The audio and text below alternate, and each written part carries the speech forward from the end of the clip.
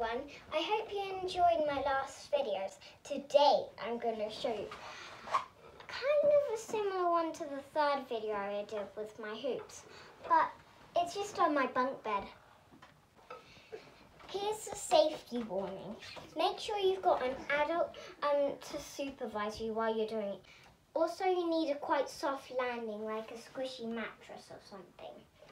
So the first move I'm going to show you is pretty much same as the last move I showed you in my last video. You're going to tuck your legs in, but instead of just holding on, you're going to swing like you're in a circus, you know. Have you ever been to a circus? You see them like go swinging. Okay. While it's still swinging, you can see if you want to challenge yourself and hold on and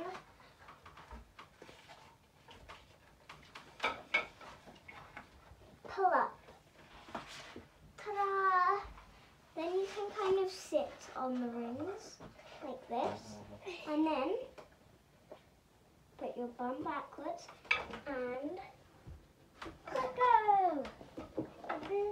Then to get down from this position, you just hold on and flip. If you don't want to do that, you can just do this.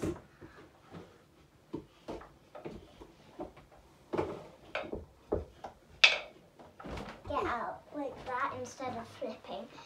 Okay, now the next move I'm going to show you is basically kind of a flip in the air, but you have to let go of the hoops like this. Ta-da! I'll do it in slow motion.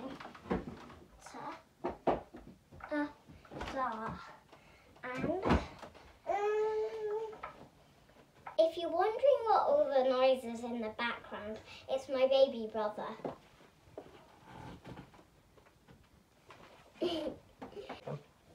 He's pretty cute, isn't he? Now the next move I'm going to show you is quite hard, and it might hurt your legs a bit if you're not wearing like leggings or something. Okay, but I'm going to show you it. One, pox, and let go, and simply just hold your foot like, oh, sugar. And then put your hands back down and find the hoop and pull up and just get out of it. Either flip or get out the way you came in. The next thing I'm going to show you is also a bit hard, but I think you'll manage it if you're quite advanced.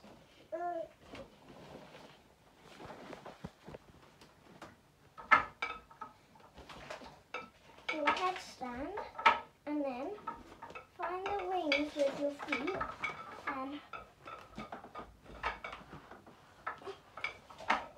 push up and do the same move I showed you at the start.